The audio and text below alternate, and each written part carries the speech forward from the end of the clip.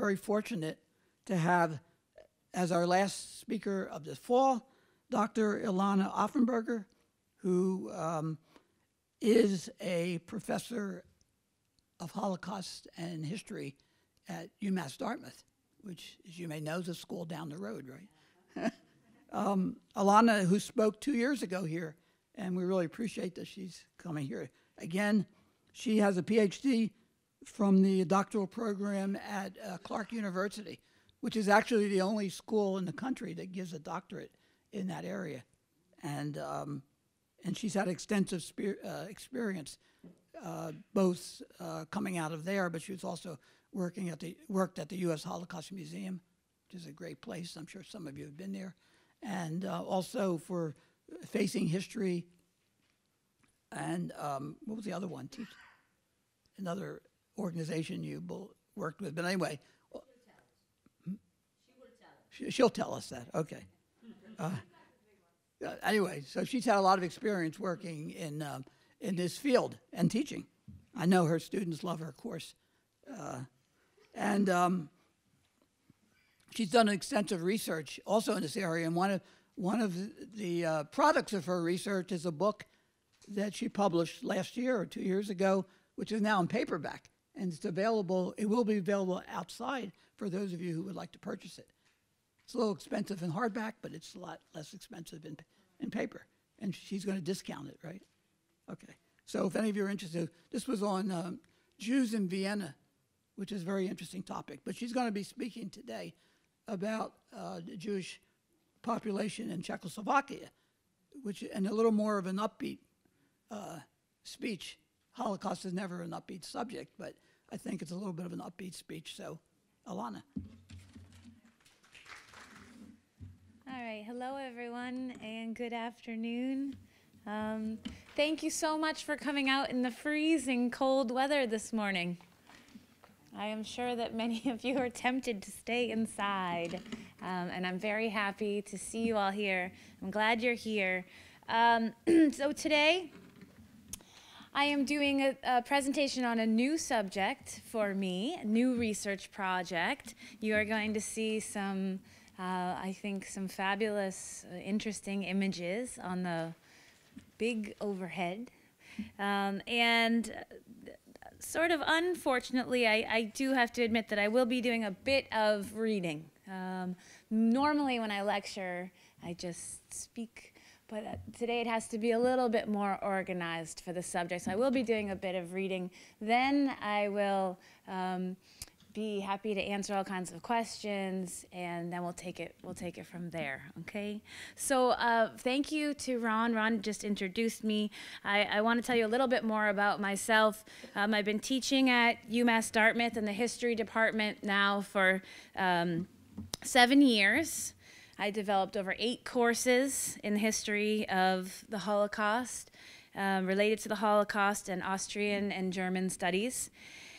And I did my undergraduate research at Skidmore College in New York and in Salzburg, Austria. I did my graduate study at Clark University. I'm happy to be the 3rd graduate from that PhD program. But my greatest accomplishment thus far is the publication of my book, The Jews of Nazi Vienna.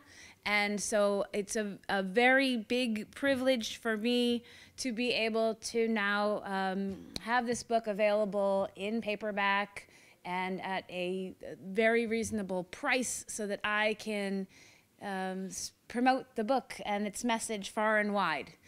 So after the talk, which is related, I will be out there and I'll be selling the books. They're $30 or $25, something like that. Happy to have the chance to share this work with you. So it's a special pleasure to be here today. It's a nice opportunity to be here with some students and friends and colleagues.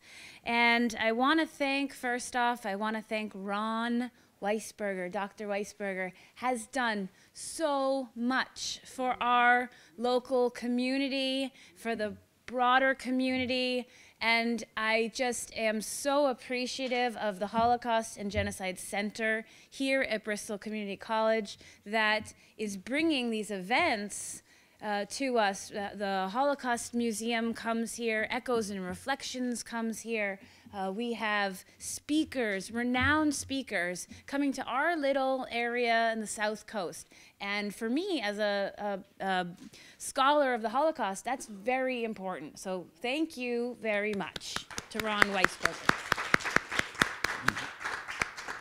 Okay, so my next thank you is to Manya Bark, who unfortunately is not here with us today, but she is the president of the Jewish Federation, and she has been a great inspiration to me and colleague and helped me out with the project we're doing. Also, Tatiana Macaulay is also not here, but she helped me with a lot of the Czech translations. I did manage to learn German in my undergraduate study, but Czech is not one that I have chipped away at yet. Okay, I know how to say I'm hungry like a wolf, and that's it. Okay, so I want to thank her, and I also want to thank someone very special who's here, who is my teaching assistant this semester. His name is Ethan Anderson, and he is a wonderful human being, an upcoming scholar. He is doing impressive work already as my teaching assistant, but also going on to study the LGBTQ experience, daily lives during the Holocaust for his honors thesis, which he will be doing for me next semester. And he's already working on it, so I'm very proud of him. Okay, and last but not least, I want to just make a note that I thank also my grandmother, Helen, who's obviously not here with me today because she'd be very, very, very old. Because I'm getting old as well. But she's with me every day, and she is the inspiration for this talk that I'm about to give. And I just love that doing the research has brought me so much closer to her. And I know that many of us share that same feeling that when we do research into our family history, it brings us closer to those people that meant so much to us. Okay. So without further ado, today I am seeking to introduce you to my new research project, which is on the history and memory of Jewish life in the Czech lands under Nazi occupation. It is a unique story that developed organically over the last 10 years. And it all started with a piece of paper, one little piece of paper, and my own curiosity, questions, and time to then find the answers. I will begin today with the context. The context is very important, a brief historical overview of the time and place, Czechoslovakia under Nazi occupation during the Second World War. Then I will introduce you to a specific town and to a specific family from that town. And then we will watch the fate of this family unfold during the Holocaust, and you will see the vast scope of such division, so geographically speaking and also metaphorically. And then we will turn to the story at hand, which is the survivors of this family, their return to their hometown, and the surprises that they encountered upon their arrival. Indeed, we will learn that kindness existed between Jews and non-Jews during the Holocaust, and that some individuals made brave choices not to look the other way, but to take action. So this story is guaranteed to leave you with more questions than answers. Above all, why weren't there more individuals like Joseph Fluma?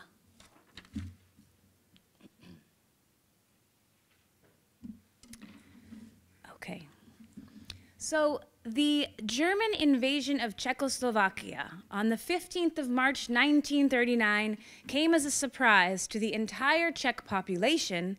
It brought devastating changes to the livelihood and future of the Czech Jews. Hitler visited the Czech capital on the 16th of March 1939 to celebrate his success.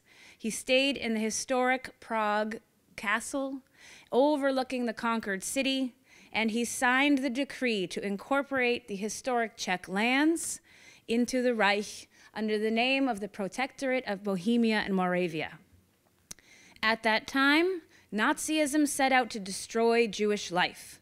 Both economically and socially, Jews would be ostracized from the Czech society. Anti-Jewish violence spread throughout the region immediately. The Nazis burned many synagogues. During the first week of the occupation, the Germans arrested 1,000 public persons, including many Jews, in an action called Operation Gitter. Between March 15th and April 15th, while the country was under German military administration, the Germans disseminated anti-Semitic propaganda through the radio and newspapers. In some towns, such propaganda was not necessary. Czech fascist groups organized violent demonstrations, damaging synagogues, dragging Jews out of cafes to beat them on the streets. To my students who have listened to the study of Nazi Austria a year prior, this violence sounds quite familiar. The Czech fascists and the National Socialist Czech workers supported Nazi anti-Jewish policy and pushed for further persecution of the Jews. Implementation of Jewish restrictions, enforcement of the Nuremberg laws, and ghettoization.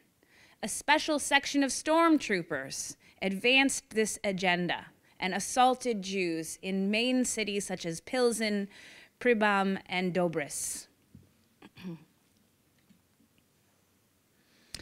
By the summer of 1939, German policy legally enforced the identification, separation, and expropriation of Jews. On 21 June 1939, a law passed Aryanizing all Jewish property. By July 1939, the Nuremberg laws went into effect throughout the Czech lands. Thereafter, all Jews were registered and their ration books were stamped with a J. Jews also had an 8 p.m. curfew. They could not travel by rail without Gestapo permission, nor could they visit the parks, museums, theaters, or libraries. So 118,000 Jews in the Protectorate of Bohemia and Moravia. This is the number that we're starting off with, and this is your region here. By the summer of 1939, there are 136 Jewish communities throughout the Czech lands, composed of some 118,310 persons. They received permission only to operate under the direct administration of Nazi Germany. On the 15th of July, a central office for emigration was opened in Prague. It was modeled after Adolf Eichmann's Central Office for Jewish Immigration, which had been operating successfully in Vienna since a year prior in August 1938. This office initially focused on emigration. Ultimately, it was established to secure control over Jews, to enforce the complete de-Judaization, or de-Jewification, the elimination of Jews from the land. The office was opened next to the offices of the Secret Security Police and the Criminal Police Forces. It was directed by Hans Günther, Eichmann's deputy. From the time of its inception, Jews from these 136 different religious communities, representing different levels of religious observance, they were forced to work for and report to this one office. By 1940, approximately 27,000 Jews managed to emigrate from the Reich and escape Nazism due to the efforts of this office. However, as time went on, the focus of the Jewish community became less and less about emigration and more about providing aid for the needy, collecting taxes and fees, gathering data, implementing orders for forced labor, and eventually assisting deportees. The Jewish communities set up public kitchens, old age homes, children's homes, hospitals, and orphanages. On April 30th, 1940, Jews were ordered to register and subsequently sell all of their gold, all of their platinum, silver, precious stones, and pearls to a special purchasing agency. And they had to deposit all of their stocks, bonds, and securities to a foreign currency bank. Soon after, Jewish bank accounts were blocked, and Jews could only withdraw small amounts. The Nazis then transferred a huge quantity of confiscated valuables to the Reich Treasury.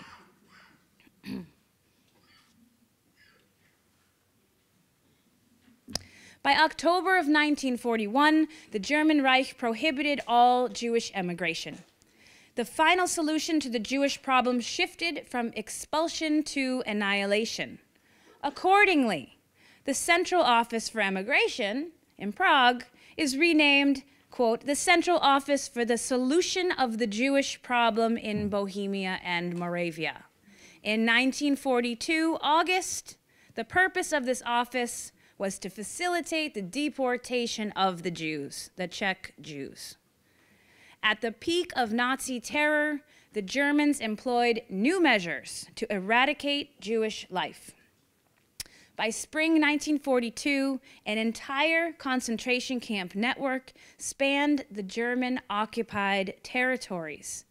This included thousands of labor camps, transfer camps, holding camps, concentration camps, and subcamps. 6 death camps also operated on Polish soil, including Chełmno, Treblinka, Sobibor, Majdanek, Belchek, and Auschwitz. Jews from all over Europe would be deported to these camps via railway. In the Protectorate of Bohemia and Moravia, the Germans had alternate plans. In November of 1941, a small city northwest of Prague was transformed into a holding camp where Jews would be temporarily resettled and await their transport to the east. Terezín, or Theresienstadt, was a small garrison city Emperor Joseph II had built for his mother Maria Theresia in the late 18th century. Under the Nazis, Theresienstadt would become a symbol for the final solution on Czech soil. Over 155,000 Jews from Germany, Austria, the Czech lands, and from throughout the Netherlands passed through Theresienstadt, and more than 80% of them perished.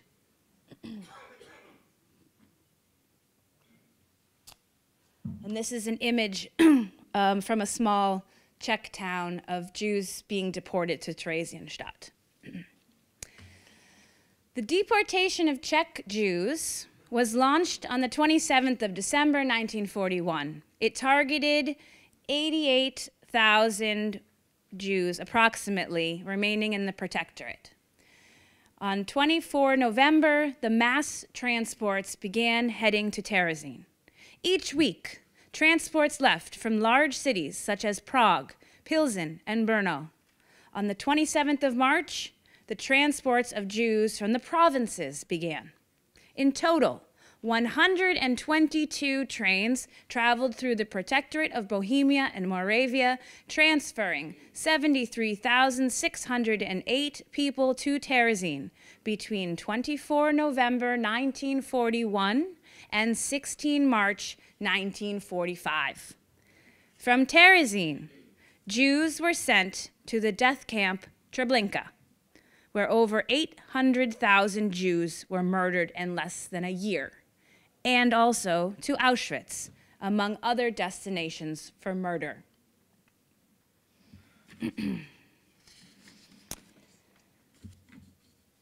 Here we see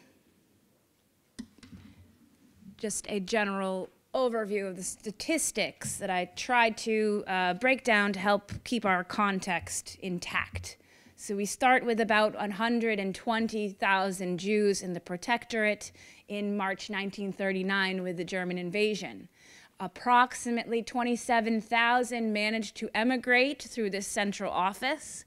And then you have approximately 80,000 that are deported to Terezin and onward.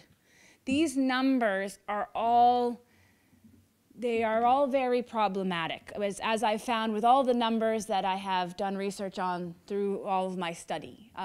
Yes, there are conclusions as to why these numbers come to be, but I don't think that they can be relied on 100%, which is why I often round up or round down or estimate.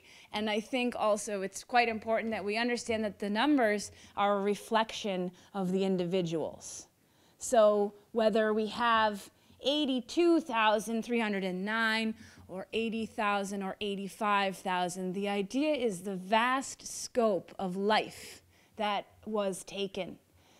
And so now with this background, I'm going to introduce you to one specific town, one specific family, and its trajectory. This specific small town in the Czech lands has a very rich Jewish history. And like the other Jewish communities afflicted by the Holocaust, we see a family that is divided among multiple fates.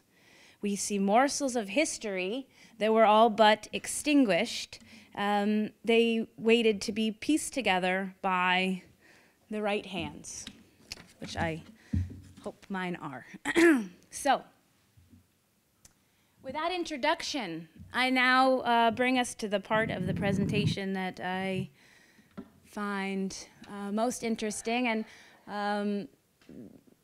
certainly all of the numbers and data that I have just given you is a very brief overview.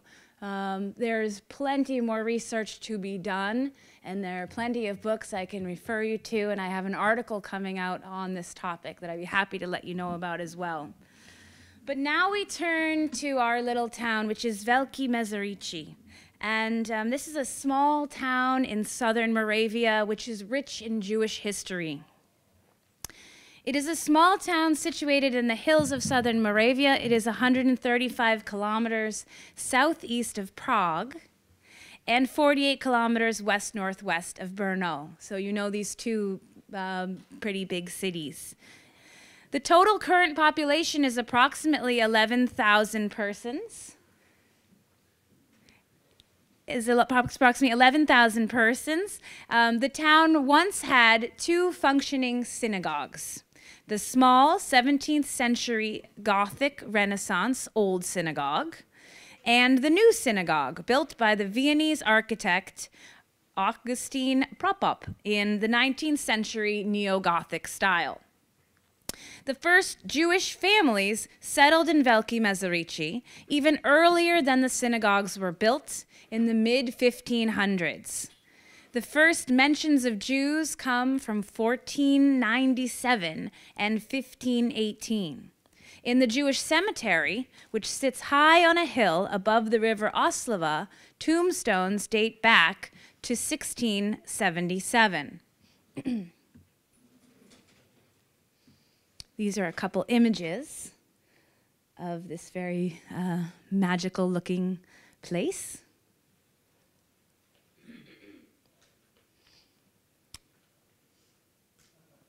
The former Jewish street, a former synagogue, the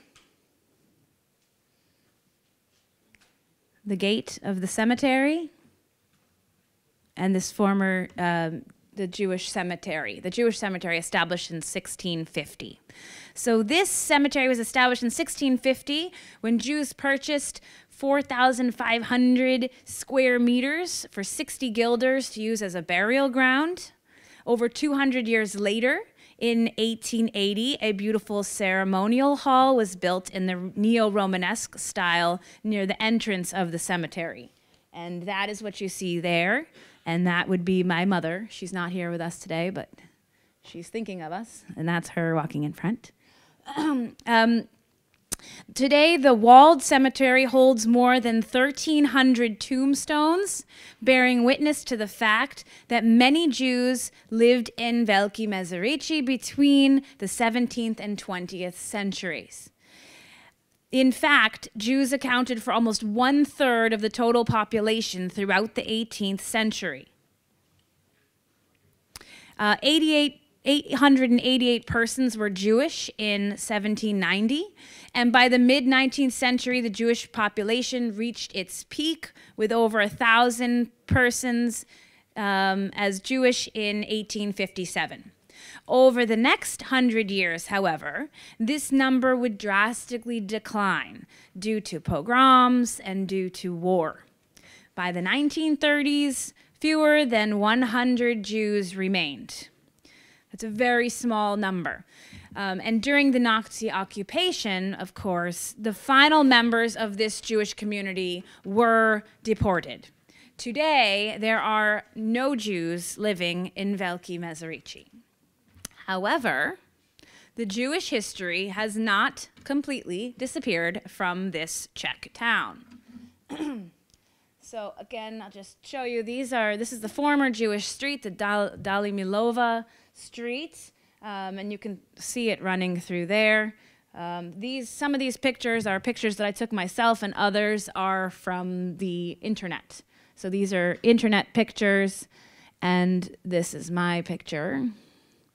This is the synagogue, the cemetery, the Jewish cemetery. These are my pictures from walking around through this cemetery. And here we are in the cemetery. Okay. So in 1996, and now we transition a little bit.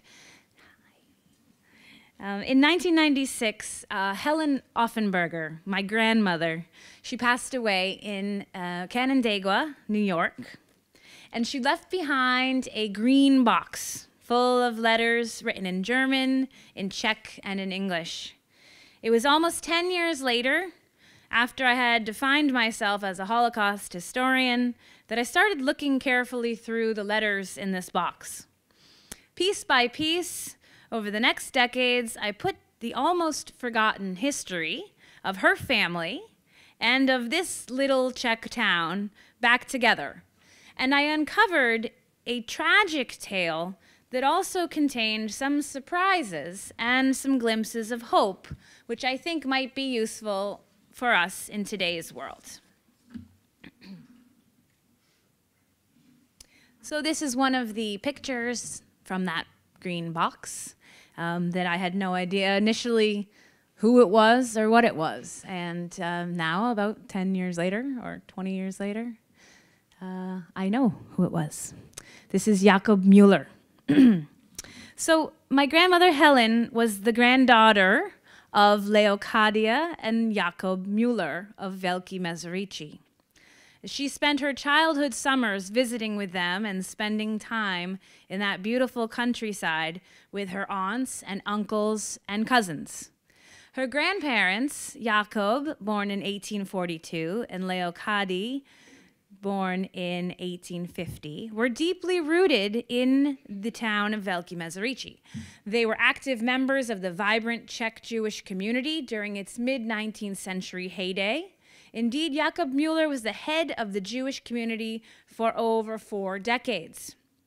He also owned a distillery in the Castle district of the town. Additionally, he bought and sold real estate, leaving his last 2 houses and the distillery to his wife Leocadia upon his early death in 1912. So he died before both wars. The couple had 6 children, 4 boys and 2 girls: Ferdinand, Alfred, Irma, Egon, Paula, and Lev. The daughters, Irma and Paula, both married and started large families of their own. Irma married Adolf Nash and had 3 children, Eric, Wilhelm, and Trude. Paula married Ignác Pisker and had Fritzi, Helen, my grandmother, and Heinz. Less is known about the lives of Ferdinand and Egon, while it appears that the other 2 boys, Alfred and Lev, did not survive long after childbirth. Today, the graves of Jakob and Leocadia Müller stand tall in the Velké Meziříčí cemetery. Below Jacob's name is a tribute to his service as the head of the Jewish community, and he is remembered as unforgettable and irreplaceable. Okay, he was the head of the Jewish community for some 4 decades. And the beautiful inscriptions and the ornate tombstones bear witness to the complete lives that they lived, the proper Jewish burial they received, and the large Jewish family that they gave life to in the town of Velké Meziříčí in the decades before the Holocaust. Both Jakob and Leokádi died before the German occupation in 1939. However, their children and grandchildren could not be spared the Nazi onslaught. So this gravestone that you see here, when I came across the gravestone, this is a picture I took 2 years ago when I was in this town doing this research. I did not know at the time when I took the picture that I had found the gravestone of my great-great-great-grandmother and grandfather. This is something I pieced together yet afterwards. So on the top, at these times, people were both put on the same stone. So on the bottom, it's very easy to make out the Leokádi Müllerova. That's just the Czech way of the female name, has an ova. And above it, you can see Müller way up high. And then there's this inscription about his years of decades, and he says, unforgettable and irreplaceable on the tombstone. And that's that. Kind of interesting. Okay. So...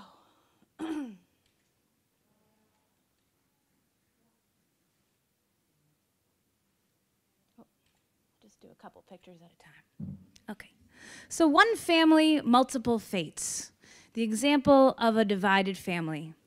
The 4 Müller siblings, Ferdinand, Egon, Irma, and Paula, together with their extended families, met drastically different fates under Nazi occupation.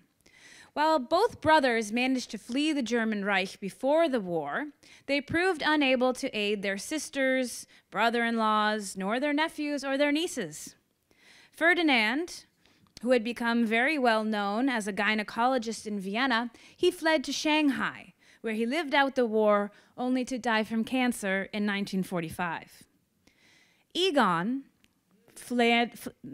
managed to flee to Paris. He avoided deportation and survived the war. Irma was not so fortunate.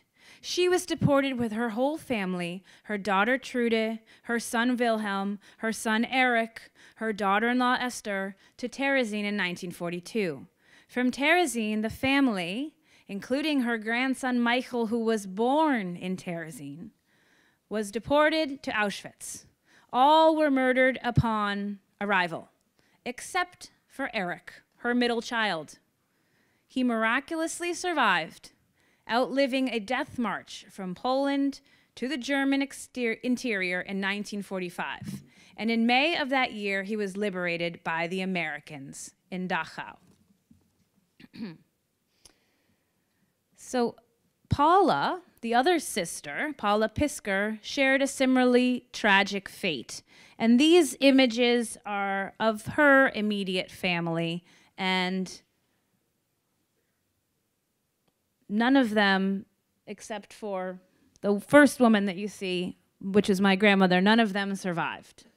So all of these pictures, again, came out of this green box, and I didn't have any of the names or understand who they were because I wasn't able to ask. I didn't look at the box until after she died. So with the research, I was able to then piece together who is who. And this large family, here we see my grandmother Helen with her sister and her nephew and the husband, her mother, her nephew, and here's a large family picture. So as far as the fate of Paula, for 5 months, Velké Meziříčí remained free from Nazi control and provided as a refuge for Paula, Ignác, Heinz, all these people are pictured here above, in addition to the tiny community of the 100 Jews that were remaining in Velké Meziříčí. But still, they were not spared. Paula and Ignác were deported from Terezín to Treblinka. And Paula's eldest daughter was deported with her little son, George, who was then 3 years old, from Brno to Terezín. And from there, they were transferred to Auschwitz and murdered. Her middle daughter, Helen, my grandmother, immigrated to the United States.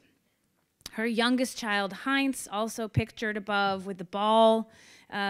He was sent to Lipa, then to Terezín, then to Auschwitz, and then to Gleiwitz, a subcamp of Auschwitz, where he was claimed to have been shot in 1945. So Helen was the only one to survive.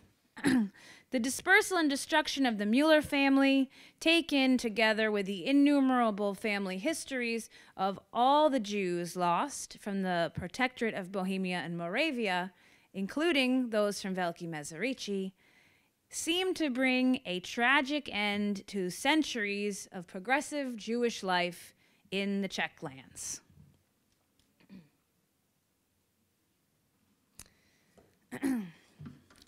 So this chart I put together just sort of shows the different ways that this particular family went. We have the names of the different camps from Terezín or to Lipa, Treblinka, Auschwitz, Gleiwitz, Dachau. The map in the middle is a map that shows the death camps. We also see Shanghai, Paris, and New York. Those are just a few of the cities that happen to relate to this particular city, this particular family. So this chart shows you one particular family's trajectory. Everyone within that family went to all of these different places. The green places are safety, Shanghai, Paris, New York. And the blue places are places that people went and 90% perished. So you can see, and then you can multiply this as we go back to the initial slides and think about the larger numbers of some 80,000 persons and their families affected by the Holocaust and the Nazi takeover. Okay.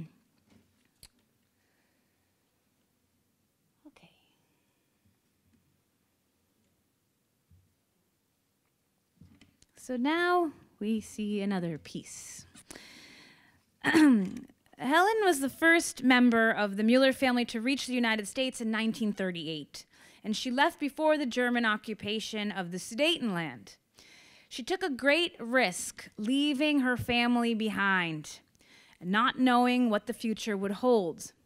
It would almost be a decade before she learned of their tragic fate, predominantly due to the efforts of her one cousin, Eric, who survived. Like many individuals tormented by the aftermath of the Holocaust, Helen never talked about her past.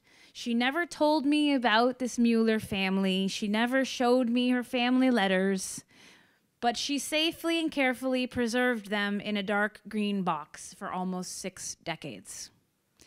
Why had she kept them for so long and never told anyone about them?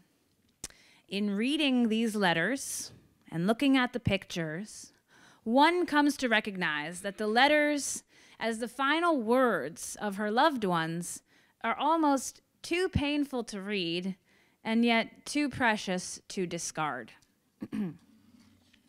So dozens of letters in German, in Czech, and in English passed between the descendants of this Müller family over a span of 10 years. The descendants meaning my grandmother and her one cousin who survived. And these are some of these letters.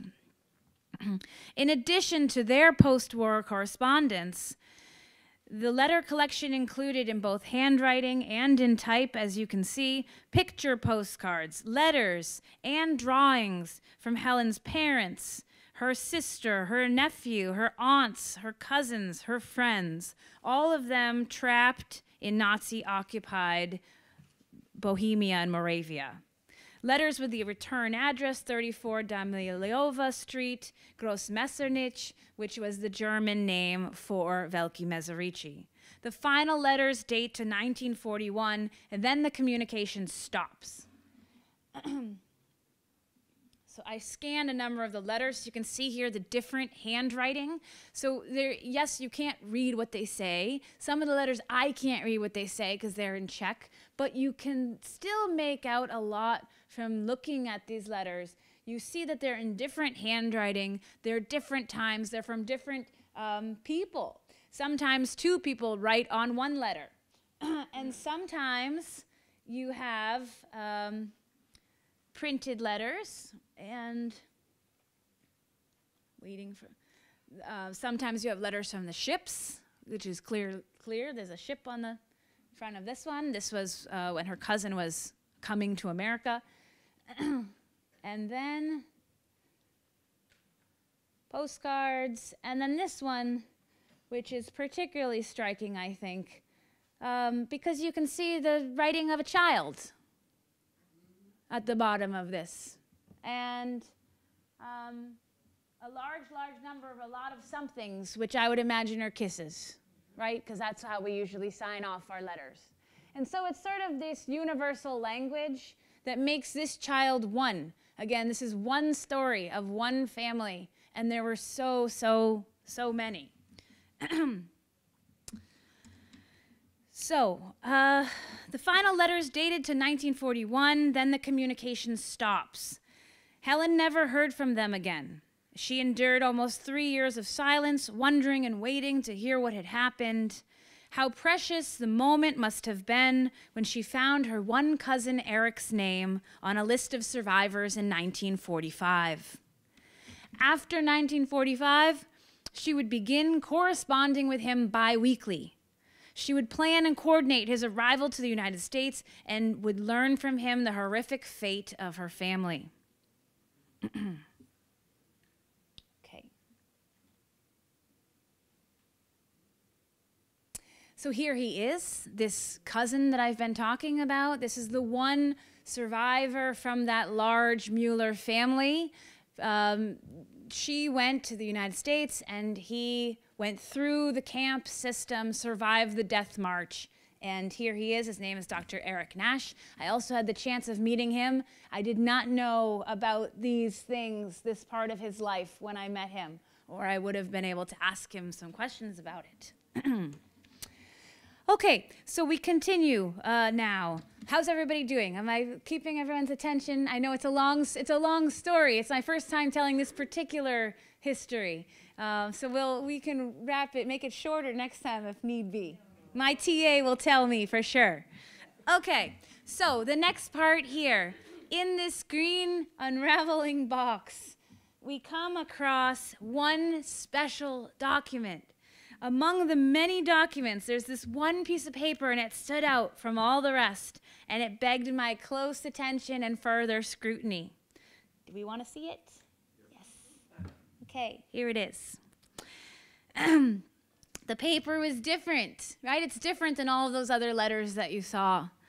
What is this? What is this, I thought. And I remember being in Vienna doing research for my PhD, working on the Viennese Jews, and thinking about this document, and calling my mom, having her send me something. This was in 2007 that I was wondering about that document that I had seen.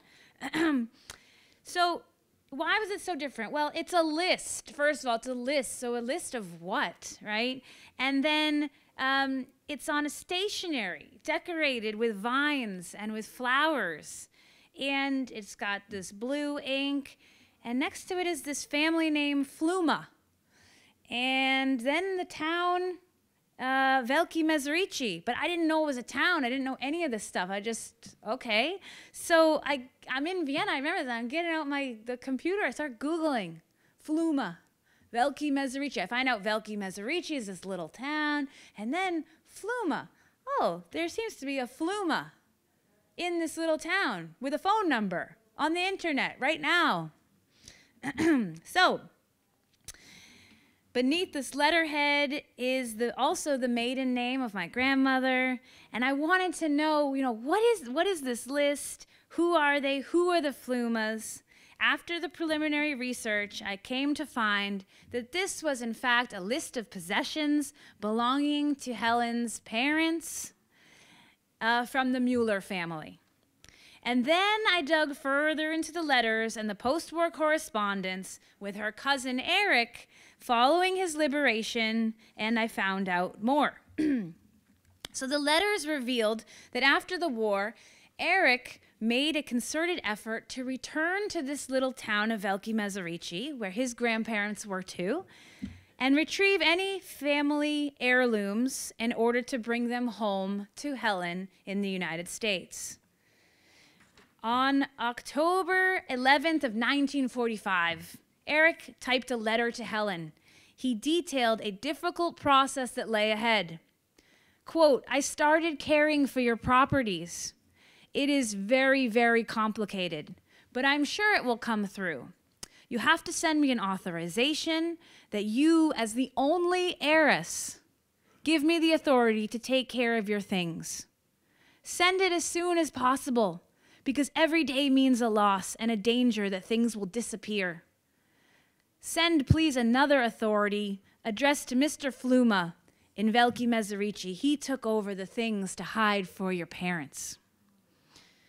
So as the letter continued, Eric's optimistic tune changed. He began to express a deep skepticism. Quote, "These people have only one hope, that no Jews may return.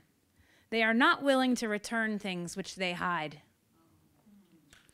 Despite this warning, Helen moved forward with the process, sending the authorizations, and Eric carried out his promise to return to that little town of their grandparents and meet with the Flumas. To their surprise, some 4 months later, on the 8th of February 1946, Eric wrote to Helen, quote, "The Fluma folk has been very sweet to me. She issued me some things and sent a list of them to you." In a typed letter he sent to Helen on the 13th of March 1946, he documented receipt of many items which matched the original list. In addition, he described a number of precious items returned to him that were not on the list. One brooch, square, platinum, with a diamond in the center, very nice. One brooch with ornaments, no stones. 2 very nice rings, one with 3 stones, one with 5 stones. 4 various golden chains. And I will take I just put this together at this moment, but I do always wear this chain that is from my grandmother that she told me was from her grandfather, and I never really made that connection until right at this moment, but I'm pretty sure this is the chain that she didn't take with her to America, but that she got back from this list. These returned possessions, together with the letters in the dark green box, remain as the last tangible pieces of the Pisker and the Mueller family history from Velké Meziříčí. And in this sense, they are invaluable. And I'll just tell you some of the things on this list. Okay, you see them above here. I translated this. There were English banknotes, gold money, 35 pieces of gold money, 10 grams of silver money, 4 gold watches, one Persian carpet, 6 gold utensils, 6 small silverware sets, 5 silver salt shakers, a box of various glass and porcelain, 3 men's shirts, 7 women's shirts, 14 pillows, 16 pillow covers, 4 tablecloths, 11 quilt covers, 3 men's nightgowns, 2 nightgowns, 65 tea towels, 48 towels, 82 napkins, 1 winter coat, 2 men's suits, a summer suit, a passbook for 20 Czech crowns. That's a lot of stuff for one person to hold on to for somebody else. Okay. So, The items on this list reveal another layer of the history. They testify to the courageous and kind individuals who honored their neighbors despite the possibility of Nazi reprisals. Many of the items belonging to Helen's family were valuables that the German government ordered Jews to hand over prior to deportation. On the 30th of April 1940, the decree demanded that Jews register and sell all gold, platinum, silver, and precious stones, and that they deposit all stocks, bonds, and securities. The list on the family Fluma stationery suggests that the Piskers entrusted gold coins, silver coins, Czech crowns, and English banknotes to their neighbors. In addition to the list of returned items documented by Eric in 1946, they must have given for safekeeping precious stones and brooches, rings, pearls, gold chains, etc. The Nazis strictly prohibited Jews from keeping these items. They intended them to land in Nazi hands. So, now the question is a question of agency. And why would an ordinary Czech citizen risk his life to safeguard these belongings? So, here is Mr. Joseph Fluma. And you see his name on the top of the stationery here, the top-hand corner of the stationery, Joseph Fluma under the flower. And here he is, a gardener. So why did Joseph Fluma, an ordinary Czech citizen, risk his life to safeguard these belongings? As the overseer, he put his life and the life of his family, possibly even the town, at great risk. Not only did he hide valuable items, he hid bulky possessions that required space. A box of glass and porcelain, men's and women's suits, pants, nightgowns, linens, a large quantity of linens, pillows, quilts, towels, tablecloths. Napkins, Eric exclaimed to his cousin in March of 1946. Quote, "What for God's sake shall I do with the hundreds of table napkins?" Mm-hmm. He went on to note, "I can't believe even our grandmother wore such nightgowns." Alas, there were 82 napkins, 65 tea towels, and 48 regular towels. How did Joseph Fluma manage to hide all these items on behalf of his neighbors? Why did he do it? Unfortunately, the answer is unclear, yet still unraveling with further research. Perhaps he hid them in deference to an old relationship between the family and the Muellers. Perhaps it was due in part to his profession. As the owner of a large gardening outlet, which provided flower bouquets and wreaths, fruit trees and potted plants, cut flowers, floral decorations for events of all kinds, and plant food for vegetables and flowers, did he have adequate physical space to keep the possessions well hidden? Did he bury them among the gardening supplies? In one of Eric's notes to Helen regarding the condition of the returned objects, he documented that there were four gold watches given to him, but they were ruined due to burial. On the 8th of February, 1946, he lamented, quote, "The silver knives, forks, and spoons are either gone or spoiled by the humidity. They were digged into the earth for many years." Whether in perfect shape or ruined from neglect, these possessions were invaluable to Helen. The returned items belonging to her murdered family held enormous meaning. The 82 napkins were not just napkins. They were family heirlooms, likely passed down over generations from the original Mueller family that had lived and prospered as Jews in the little Czech town of Velké Meziříčí for generations. These memories of Jewish life that was lived before the Nazi onslaught were preserved due to the decisions of a single man. So little is known about Joseph Fluma and his decision to save the items belonging to his Jewish neighbors. However, his decision to return them after the war was honorable and outstanding, as it was not the norm. Far too many survivors returned home to find a door slammed in their face and to hear the words, "This is my home now." It was not common for persons to return valuables to Jews after the war. It was the exception. Joseph Fluma helped to preserve the history of a family and saved a fragment of what was lost. In doing so, he not only preserved the physical objects, but the belief that humanity can exist even in times of great evil.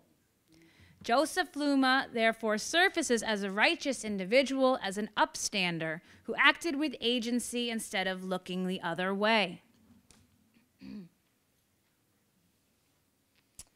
So, Velké Meziříčí 2017, and you see a large billboard, and on that billboard, Fluma. In 2017, I traveled to Velké Meziříčí to meet with the children and grandchildren of Joseph Fluma.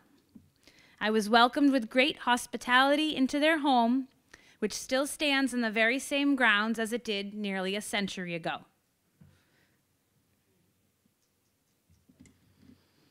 Indeed, the Fluma family continues to run and operate a very successful gardening enterprise on the same property, just as they had generations ago when the town was filled with a thriving Jewish community that included the Muellers.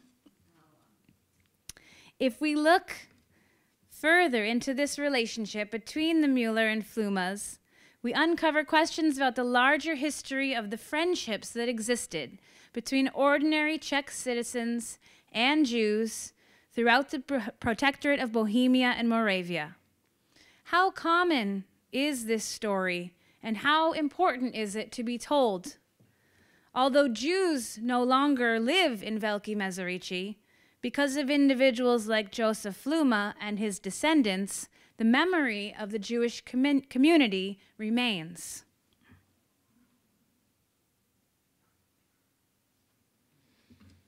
Today, it is possible to go to Velké Meziříčí and to visit the synagogue, a Jewish museum, and a Jewish cemetery. Throughout the Czech lands, Jewish prayer houses and memorial sites remain, even where Jews do not. While it is imperative to preserve Jewish historical sites because they preserve public memory and consciousness, is it not also imperative to tell the private and personal stories of the individuals that made this possible? When all the survivors are gone, only the memorials, museums, precious artifacts, and personal histories will remain. Upstanding Czech individuals like Joseph Fluma helped to ensure that Jewish history would live on long after their time. I propose that individuals who acted with agency demand our close attention and praise, especially in the fragile world that we live in today. Thank you.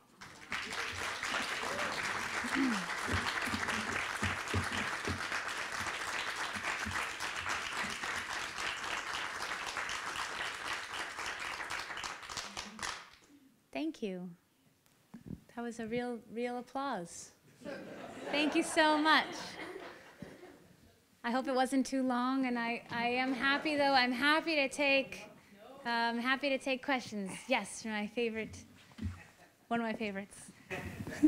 So, great detective story. Thank you. Among other things. So, did the Fluma family have no inkling or information that you might at least, extrapolate what might have been? Mm-hmm. Yeah. So I'll go back here to this. So this is the son of Joseph Fluma. He's in the red shirt. His wife, that's myself. And then his wife is in the black shirt in the middle. That's my mom, my research assistant for this trip. Hi, Mom, if you watch this. And then next to them, next to my mom, is the daughter, Veronica. And she was the one who I really had the most contact with because she was the only one that really spoke English. So first off, we had my colleague and former professor, Tatiana Macaulay, Dr. Macaulay, who speaks Czech. She reached out to the family. She mentioned to them the name Mueller. She mentioned to them the project. They wanted to meet me. That's the first sign that they might have known something. Because if they didn't know anything, most likely they're not wanting a historian doing research on the Holocaust to come meet with them. So they met with us, and then I do know that these pictures, so this picture, these two pictures are from them. They offered to show me pictures of the grandfather, and they said they mentioned they heard that maybe he did some of this stuff, but they didn't tell me very much. They just said that they were aware that he might have helped some people, and then at one point, actually, the mother ran off, and then she came back with a photograph, and she said, like, is this your great uncle or whatever? And I said, no, it's not, which suggests that it was somebody else that was somehow related to maybe that he had helped. The daughter, she, sorry, here we go. She was doing a master's degree in Brno, and she spoke a bit of English, and she was very interested. To her, this was the first time that she was really, she said she'd heard a little bit, but not much, you know, and so she was very interested that my grandfather might have been an upstanding individual. So, but no, they didn't give me a lot. They just gave me a little, which I guess is part of keeps the detective work going. Yes, as you said. Other questions? Tom. How old was Helen when she came to the country, and why did she choose the States? More good questions that I don't have. I don't have all the answers to that, but she was married. I believe that she was born in 1910 or 12. So she was in her late 20s, and she was married. And all I know is that she said to me that it was sort of a mistake. You know, she couldn't imagine that. She didn't never talk to me about it. She never talked about coming here. She just talked about that she was young and defied her father and left with her husband, and that was sort of a mistake afterwards. Which is interesting to be, to survive and consider it a mistake. These are things that are sort of outside of our realm of understanding, and with my students, we talk about them as choiceless choices. So, I mean, to survive and to lose your entire family, that's, in a sense, a choice. Obviously, she didn't know what was going to happen when she left. I'm sure that they were happy that she survived, but it's a very difficult and complex situation to understand. And again, what's so important is that this is not the story, just the story of my grandmother, right? I mean, it's the story. It comes to me because it's the story of my grandmother, but it's the story of all of our relatives and of so many people that went through this. So it's just how we relate to it and understand it. Thank you. I hope that answered a little bit. Yes. Thank you for coming. Yes. Has there been any further acknowledgement of Holocaust by other than yourself, of course? Not that I know of. No, nothing that I know of yet. And again, this is just the tip of this research. So it started, with the box and the letters. That book is done now. So this is going to be the next book project that I'm working on. It's an article now, and I'm hoping to continue to do research specifically to go back to this area and to look and see. It's also a very delicate subject since it is such a small town to know how, I don't know exactly how much They want to be publicized. There may be others that did that. Yes, for sure. Yes, There, in that area.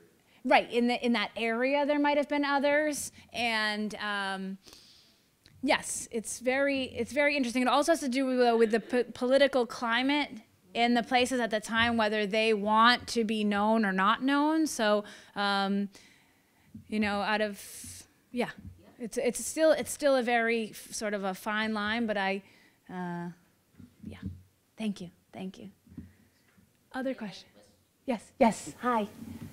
Thank you. Well, I had two. One was, it seemed, initially when you talked about the immigration, I mean, it seems like a relatively large number. Yes. I think that's what they were focused on. Yes. Where did the bulk of that immigration go?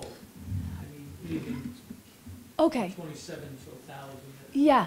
So the question, in case not everybody heard it, the question is about those who emigrated. So I mentioned in the beginning that it seems like almost 27,000 Jews managed to emigrate.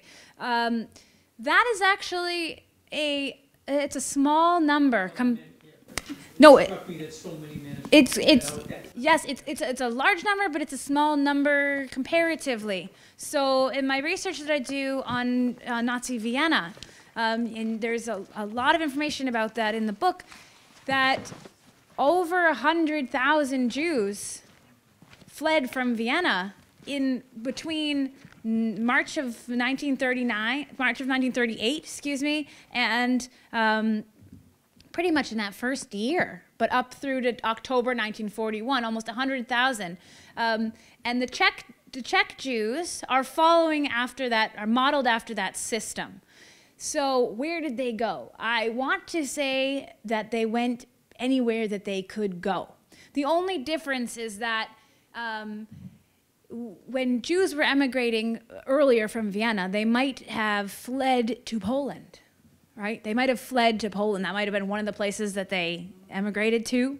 Nobody is going to go there after the war starts. And similar with other countries. But a lot of people went to France. A lot of people went to the United States. Some people went to Shanghai.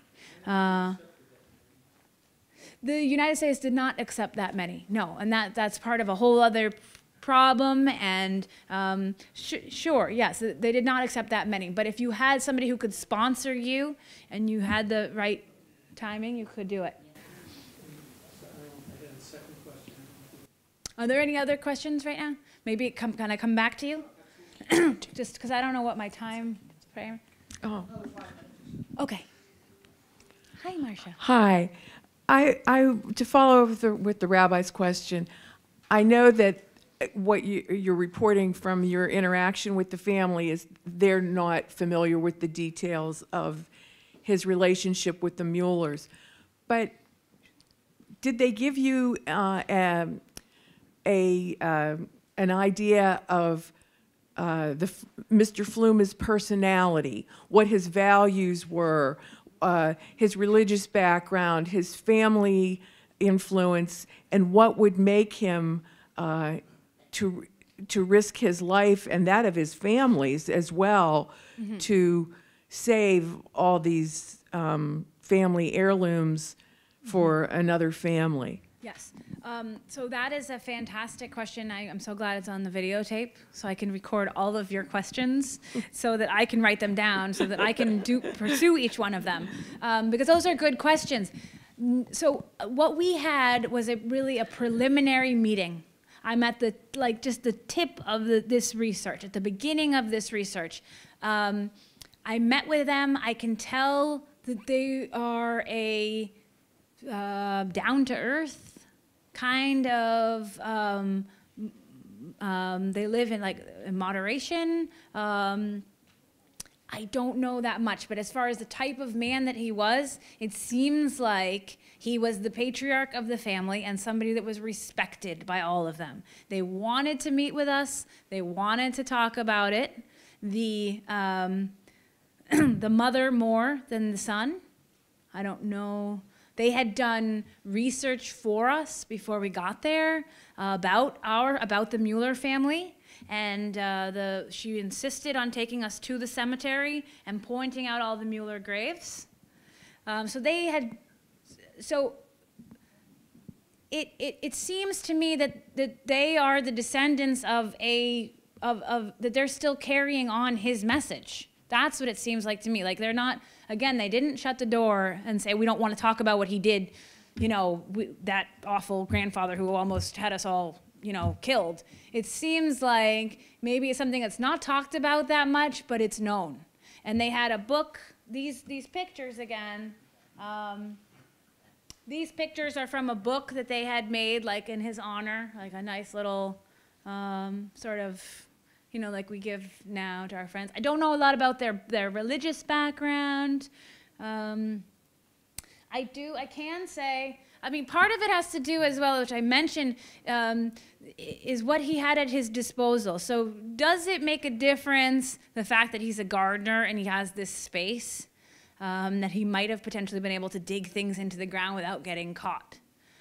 Did that make a difference? So our people's actions are sometimes dependent on what they have, their ability to, do they have space to hide somebody, right? Do they have extra food to give? Or, you know, these kinds of actions are also dependent upon like his professions. I think that tells us a little bit of something.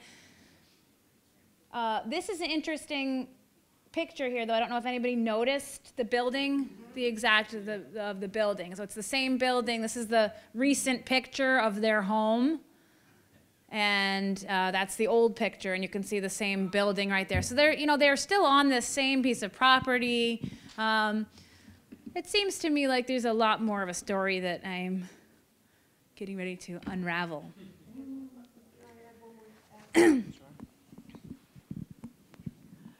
With all the unrest in Europe regarding the Jewish population, I wonder if the townspeople are happy there are no Jews left, or how they would feel about Right, exactly. publicizing the Fluma family for doing this. Exactly, which is exactly what I am not going to like. I don't want to put their pictures up necessarily.